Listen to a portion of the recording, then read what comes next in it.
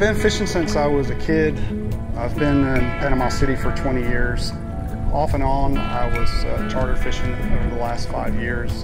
Just in the last 2 years, I've been able to dedicate more time for charter fishing in the summer season. I'm Captain Dre with Gotcha Expeditions out of St. Andrews Bay, and I run a charter business for snapper, offshore, trolling, bay and beach fishing. Our charter fishing is really unique. I think on the Gulf Coast, we're very fortunate to have such a diversity of fisheries. It's important to our economy. We have full-time guide services here that are, I think, second to none in Florida and probably in the entire U.S.